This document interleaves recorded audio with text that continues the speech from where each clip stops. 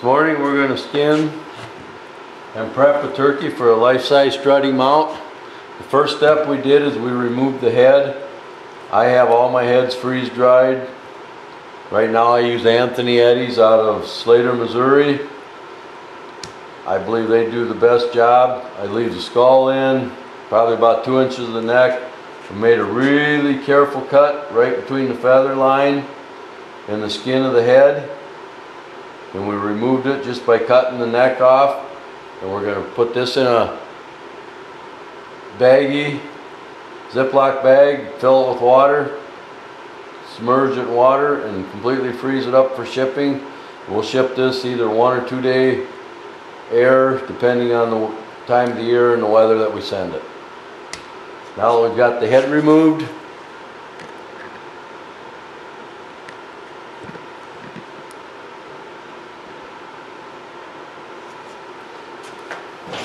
we're going to make sure that all of our wings are loose. We pulled them, we worked those away from the body. This bird's still partially froze, so they're hard to move.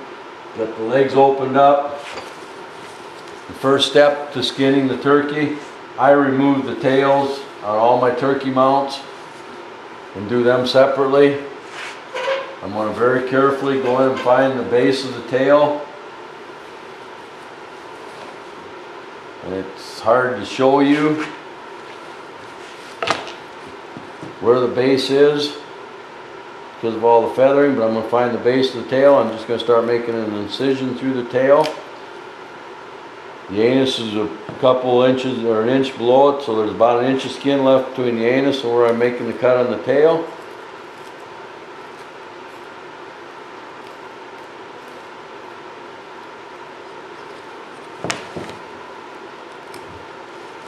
There, now the tail will not be in my way. I've got a tail that I can completely clean and do my work with in the tail and mounting process. I'll lay that aside at the time. We'll prepare to skin the rest of the bird.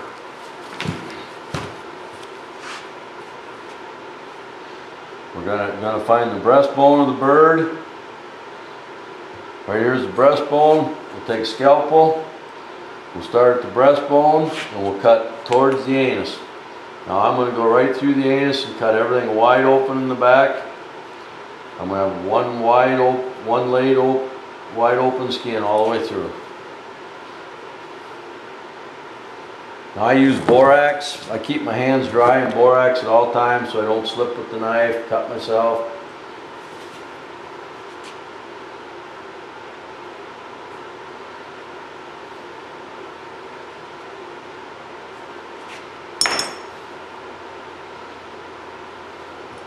This time we've cut all the way through to where we removed the tail, so when we open this up it'll be completely open.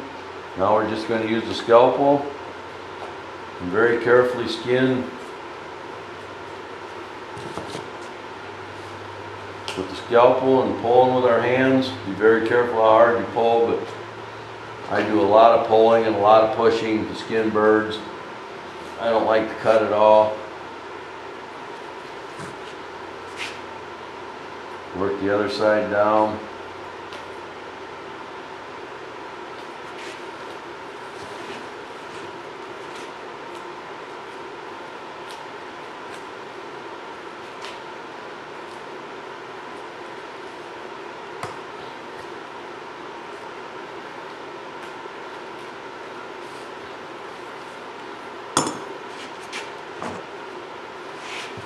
When I get into where the leg bone is, I'm going to go in between the thigh and the leg bone, and I'm going to sever those two joints.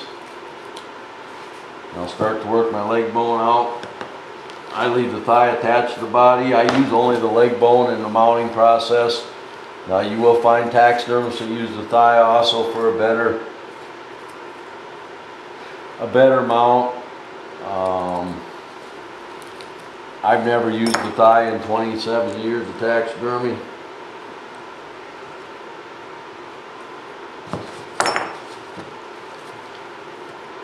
But as I've stated before, I don't have all the answers. I'm just giving you the answers I have. And if you learn more from others, the more you learn, better your mounts will be. Just pick and choose what you have to do in order to have a good mount and make money at what you're doing. I still believe the majority of us are in this to make money. If you're in it for the hobby and want to be the best you can be and you don't care about the money, then by far learn all those advanced techniques, and we will have advanced techniques available on this in these trainings at the same time. Now I've got, there's my knee joint.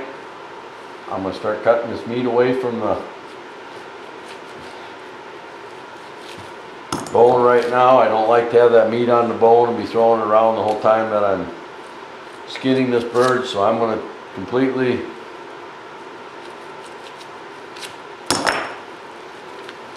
get this meat out of my way.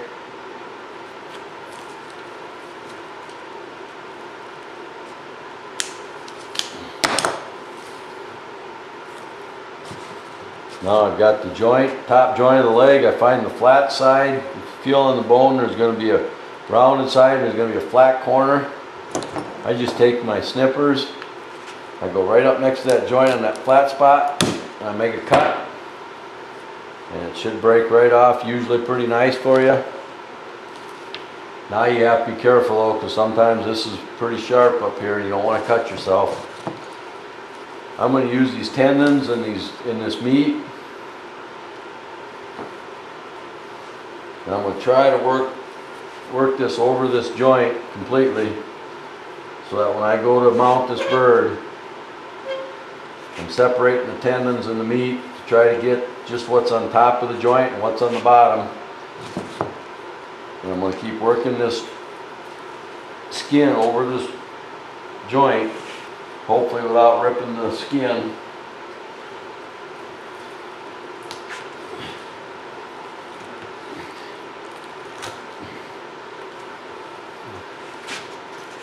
Now there's what I like for a nice joint. That way when my wire runs up, it'll come right up through this point through the leg bone, and then I'll run it along this leg bone. So this, actually what I did is I just bent this over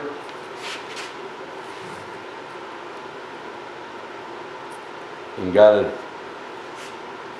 my joint showing.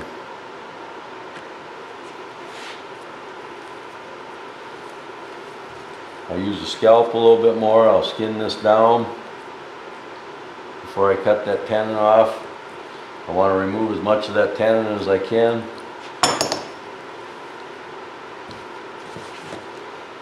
As I said, keeping your hands dry with borax helps make this job a lot easier.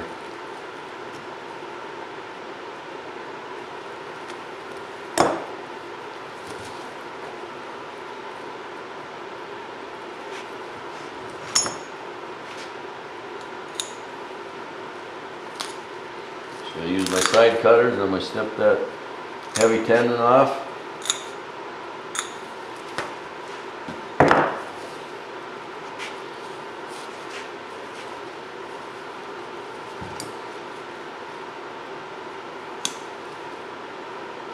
That's one leg free. Now we're going to do the other leg. We now have both legs cut loose. At this time we're going to skin down the breast and the back at the same time, taking it all forward towards actually where the head of this bird used to be, but towards the head and neck.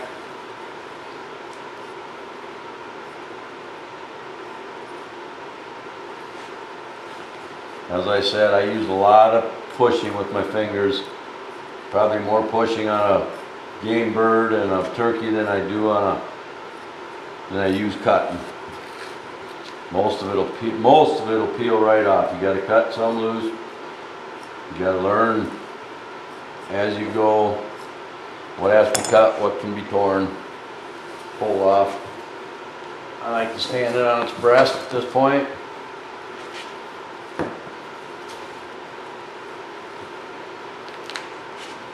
We'll start taking the tail down over the back.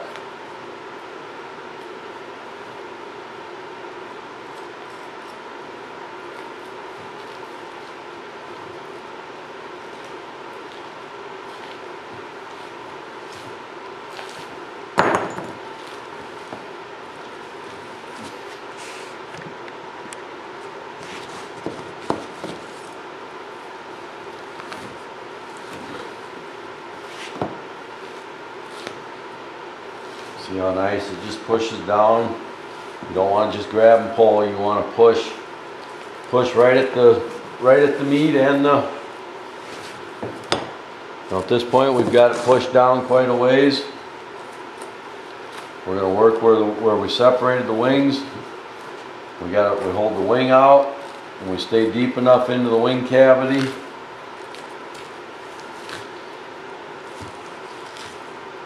Just keep working it around. We'll find the joint of the wing. And there we have one wing loose.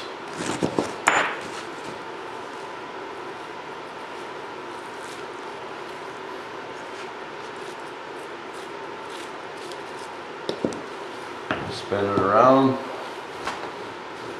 We'll repeat that process on the other side.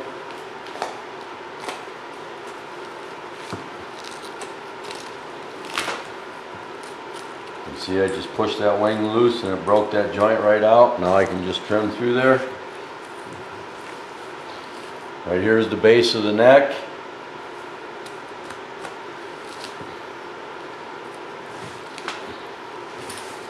Now we got to cut this complete crop area loose.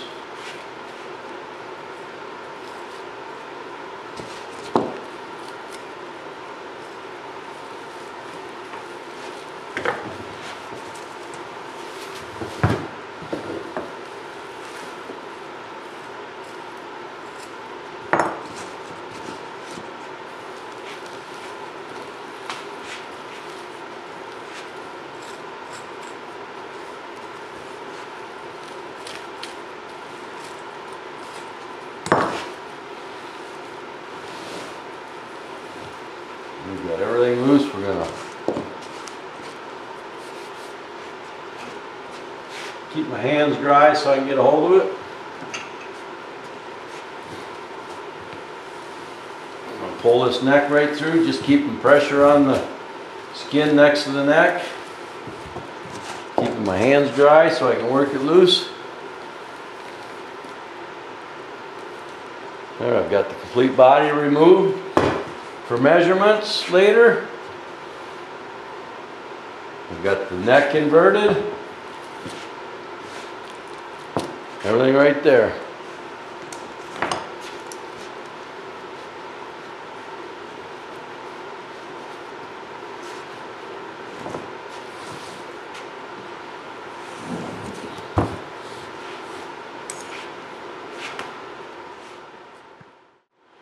The next step to this turkey is we got to determine which size turkey body we're going to use. So we're going to take the measurement from the base of the neck to the tail. We're going to come up with about 13 3/4. Now we're going to take a measurement around the turkey body at the breastbone. We're going to come up with 22 3/4. Taking those measurements, I use Research's turkey bodies. You can pick whosever turkey body you like. Figure out your system. When I look at this, by my measurements, I'm going to need an SSB 280. Actually, in the strutting position, I'll use the SSB 282. That body is 14 7/8 by 23 1/2. My body was 13 3/4 by 23 1/2, so I'm either going to use the SSB 280, which is a standing turkey I'd make into a strutter, or the SSB 282, which is the strutting turkey of the same, real close to the same size. That's how I'm going to determine my body. I'll write that down on the tag, and that would be my body measurement. At that point I can discard the body.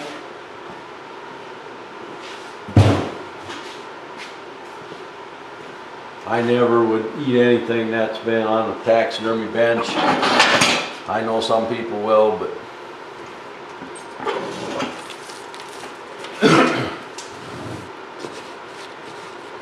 at this time we're going to work on the wings of the bird.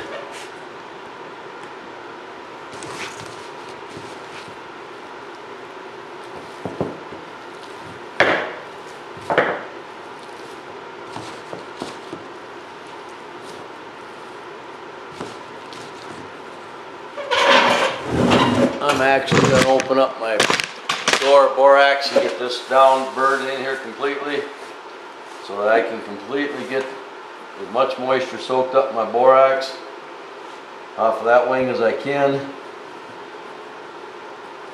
so that I can use my fingers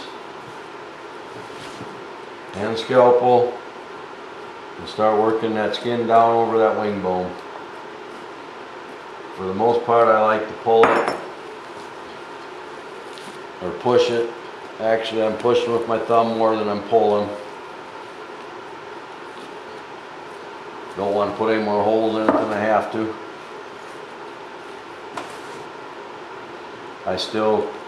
One of the main things I do is I keep everything dry with borax.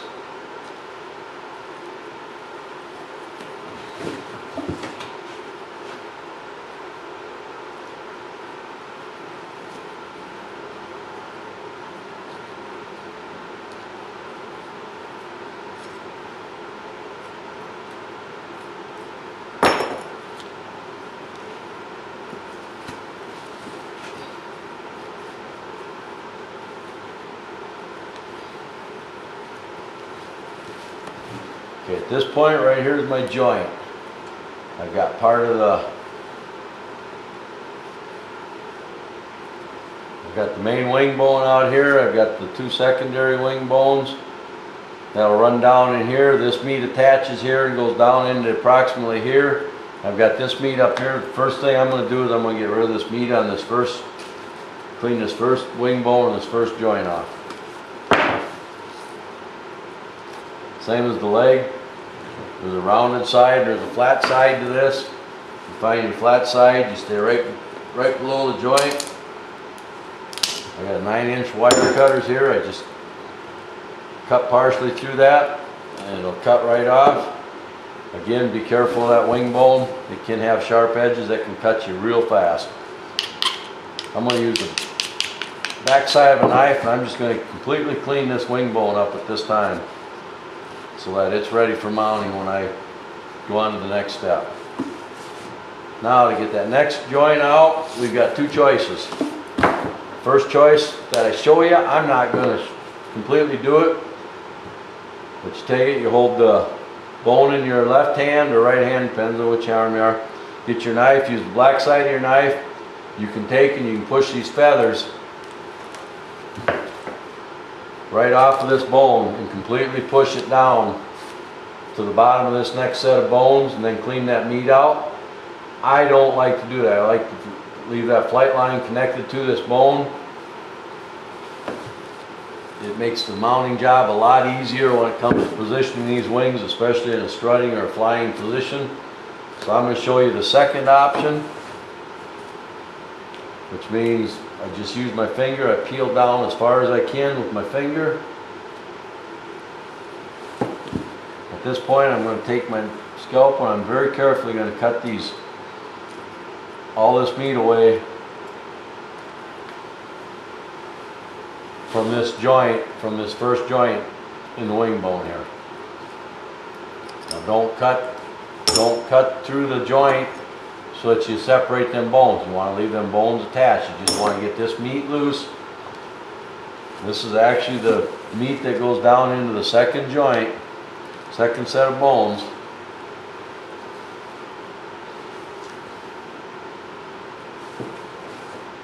My wings still attached back here. I'm just slowly working these down, grabbing a hold of tendons, keeping everything dry.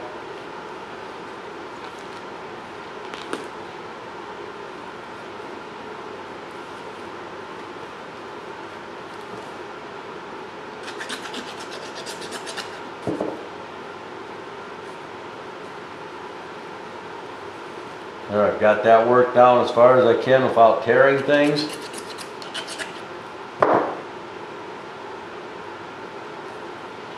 Now the next step I'm going to do is going to create a little more work when it comes time to mount it, but it's going to make the overall mounting process easier. I'm going to invert this wing back.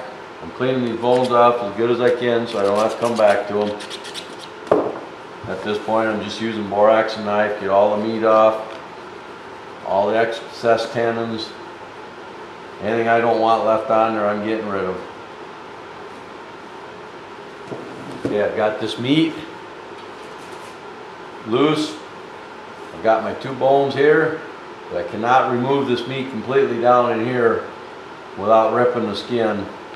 So at this point, I'm going to invert this wing back out. I'm going to take my scalpel, I'm going to find them 2 wing bones on the bottom side of the wing, not the top. You go on the bottom side of the wing, you find this joint, and you make an incision here between them 2 bones.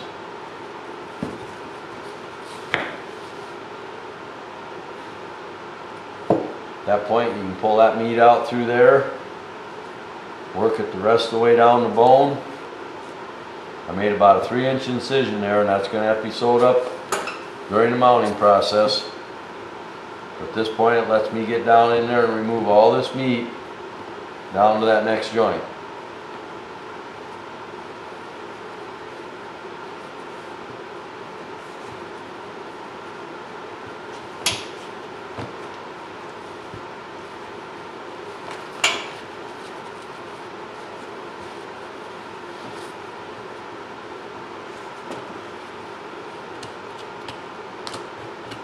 See, I'm scrapping it off, scratching it off, pulling it off, whatever it takes to get rid of them chunks of meat. Once you get them worked down completely there, I'll just go in with my scalpel and I'll start trimming it away from that last joint.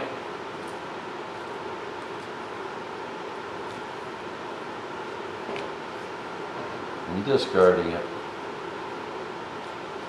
Remember, it's very important to get this meat out, because if you leave, the more meat you leave in, the more chance you have of bug problems later, and the more chance you have of rotten smell to this animal. So completely cleaned out and borax good.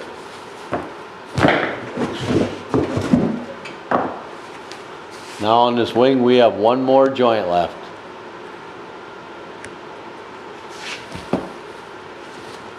There's actually a 3rd joint. When you get to the 2nd, here's the 1st joint, 1st bone. You got 2 bones here, you got a joint here where it bends. Right on the bottom of this,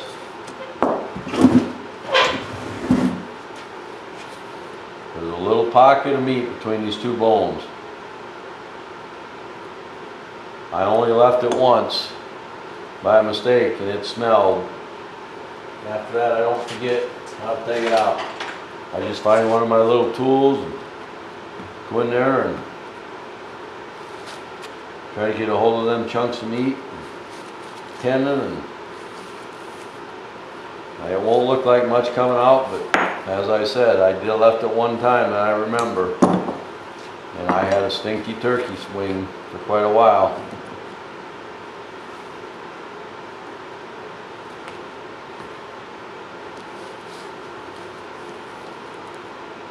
I said, it ain't a real big piece, but it's enough piece if the air don't get at it and it starts to rot, it'll do nothing to cause you problems.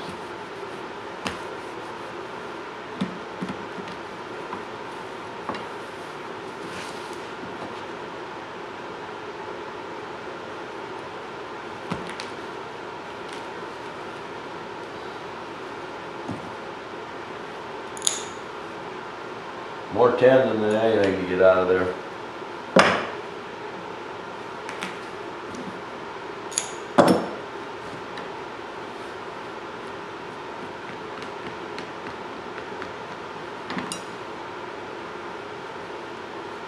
Now we've got that cleaned out, we'll repeat that step on the opposite wing.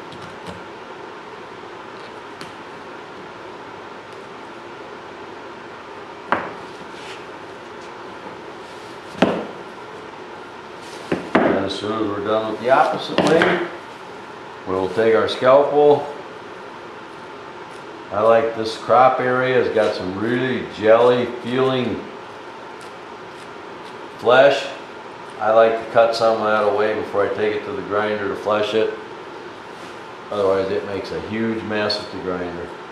So I just very carefully take the top layer of that off, being careful not to cut through the skin.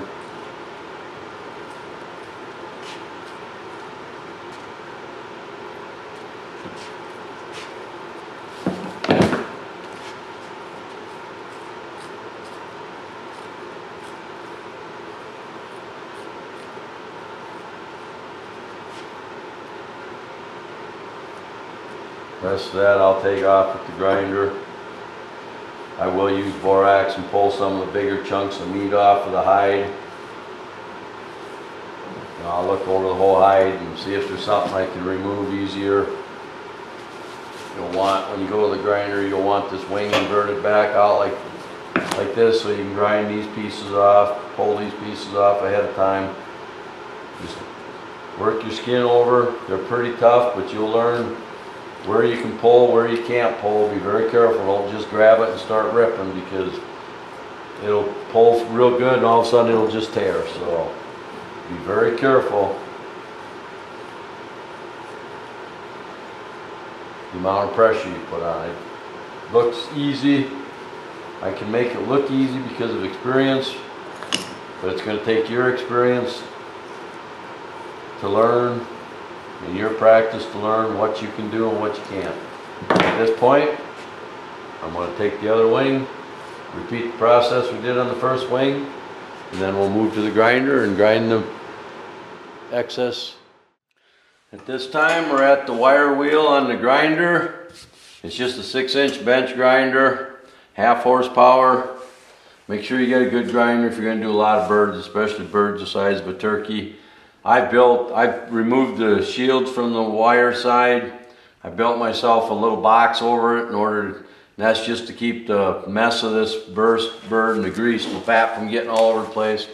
I get myself comfortable on a chair. I make sure I got protective eye gear on, as these wire wheel pieces have a tendency of breaking off and flying and hitting you. But at this time, we're just gonna work our bird. First we're going to work from the wing area forward to the head. I like to do that part first, get that cleaned up, then I'll move back to the tail leg area and work that completely up to where we started with the first step. All we're doing at this point, you're being very careful. You don't want to run this into the grinder, so you're lightly, I'll have my hand inside the bird, one hand, I'll have the other outside, and I'm just going to run it lightly over this wheel.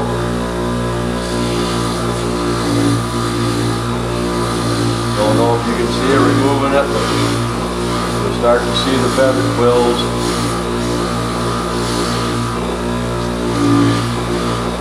On the bird. Once you see the quills, you can tell where the skin's at.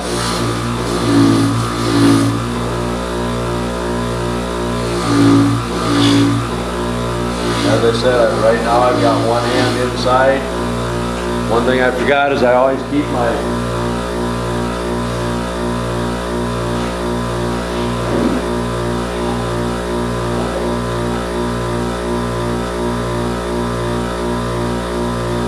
little tub of borax handy so I can keep my hands dry.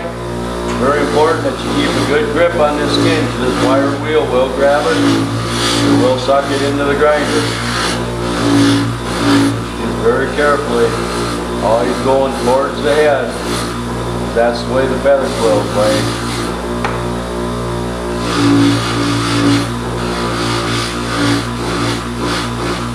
This process is repeated the same whether it's a duck, a goose, pheasant, any upland game.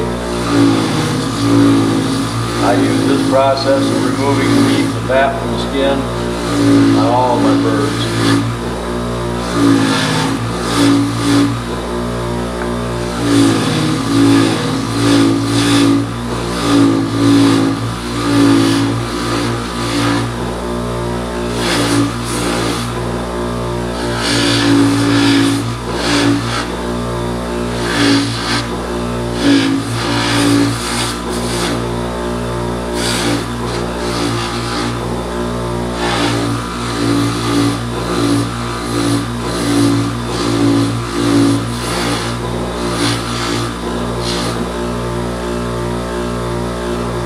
Up here in the neck, I can't get my hand inside it, so I got both hands out now, holding on to it.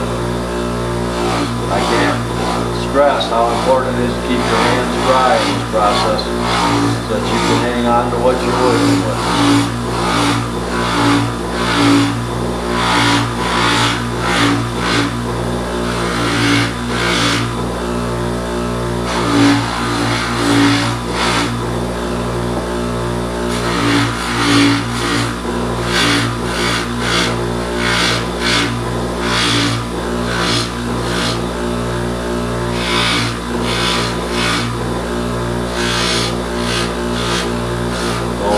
Don't ever stop moving your hands, keep them moving through the whole process.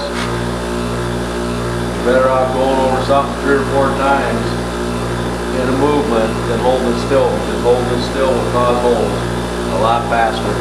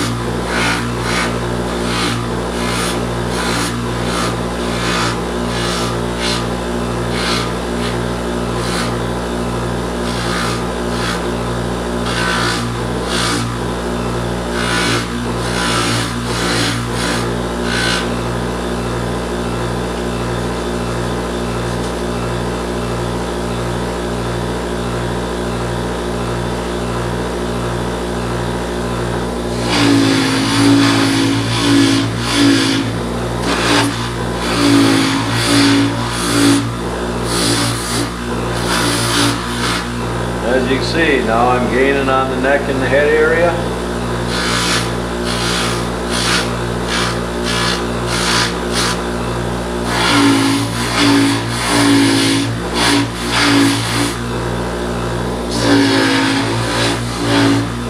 I'm going to continue this whole process. Now I'm going to move back here to the tail area and the leg area and work everything forward. And I'm just going to complete this process till this bird's completely clean. At this time, we've completely fleshed the bird. We've removed all the excess meat, all the excess fat from the skin, all the way from the tail. You can see the quills of the bird. All the way to the head, we've removed all excess meat and fat at this time. Now we're going to work on the tail. We'll lay the skin aside. At this time, we're not going to be mounting this, so we're going to clean the tailbone out of the tail. We're going to turn the complete turkey skin inside right, pull the wings in, pull the legs back through so that the feathers don't get too matted down. And when we're done with the tail, we're just going to completely freeze this skin. We're going to send the head into the freeze dry place, order the body. When the head gets back and the body gets here, we will proceed with mounting this turkey at that time.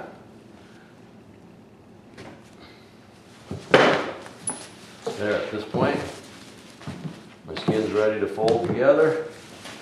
I'll just put it in a plastic bag, put the customer's name on it, and put it away. The head I'll put in a separate Ziploc bag with the customer's name on it, how it's to be done. It'll be shipped on Monday morning. It'll be shipped second day air to the freeze dry place.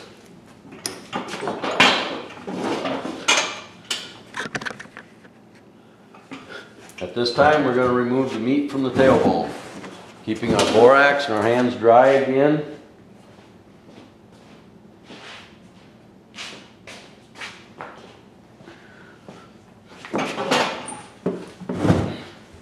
Got the tail upside down is where I normally start. With the scalpel, I very carefully skin back over the meat. All that meat's got to be removed out of this tailbone. I'll repeat the process on the top of the tail.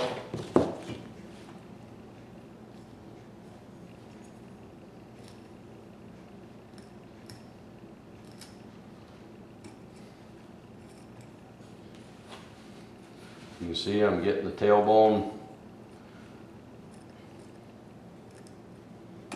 exposed.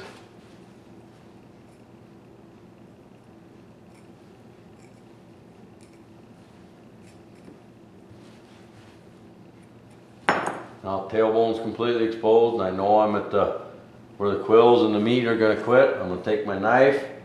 I'm carefully going to go in where the tailbone is connected to the tail feathers. I'm going to make one cut up on each side of the tailbone. I'm going to put some pressure on that tailbone, pulling it down. The tailbone will pop right out of there. I'm going to take my scalpel. I'm just going to start trimming this meat off of the feather quills, because all the feather quills, once this meat's out, you'll see the feather quills. They're all protruding through this tail with about a 1/2 to 3/4 inch of meat on them.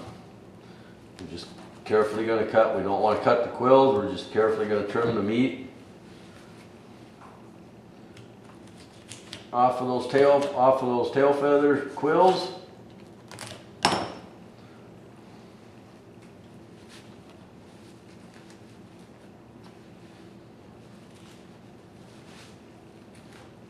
At that point, you start to see we're starting to get the quills exposed. Again, I'm going to move into my borax bend.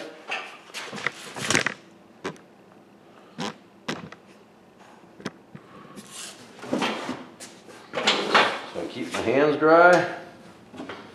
I'll take my knife and I'm going to separate each tail feather by just going in between them and starting to scrape the fat and the meat out from between each tail feather quill.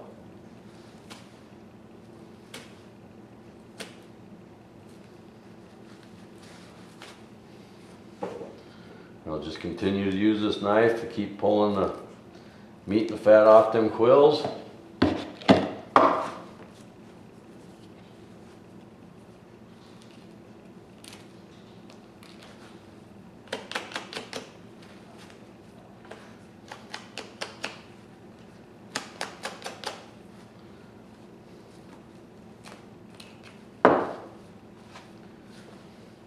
At this point, you have all the quills exposed individually.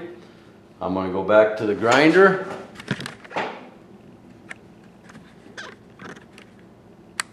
I'm going to go back to the grinder. I'm going to take the grinder. I'm going to grind all the meat off. These areas here, I'll grind a little bit left that's on them tail quills, but that's what your tail should look like prior to going back to the grinder. Our tail is completely clean at this time. Our quills are separated. This tail would be ready for mounting at this time.